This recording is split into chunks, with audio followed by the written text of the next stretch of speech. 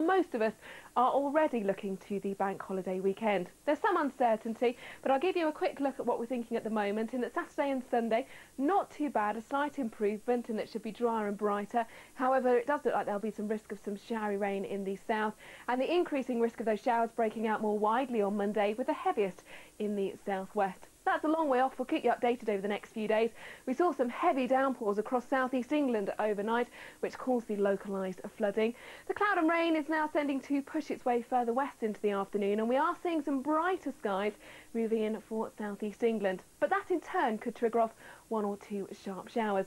Some of the best weather this afternoon to be found across Northern Ireland, mostly dry and bright here, and also some sunshine for southern Scotland.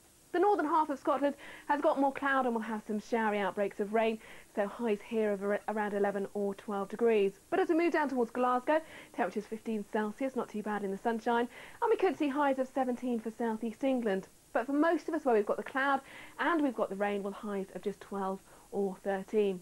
And England and Wales overnight tonight, keep that blanket of cloud with further outbreaks of rain. For Scotland and Northern Ireland, it's a mostly dry night, that showery rain steadily fading away across northern Scotland. And with some clearer skies to the Highlands, temperatures at around 3 degrees. For most of us tonight, I think temperatures more like 6 or 7 Celsius. But for many of us, it starts off cloudy with further outbreaks of rain come tomorrow morning. I think some of that rain will extend into eastern Scotland through the afternoon.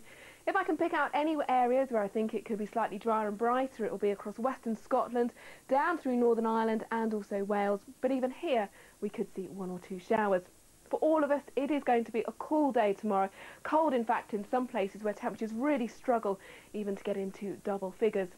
On Friday, the low pressure is still across northern France, throwing up these weather fronts, so it keeps the cloud with further outbreaks of rain. The northwest of Scotland, again, faring best in terms of any dry and also bright weather. And it's going to stay feeling cool. We've got these north or northeasterly winds, which will be fairly brisk over the next few days. For the weekend, however, the wind turns slightly lighter. So although temperatures still around average, 14 or 15 degrees, it may start to feel slightly warmer.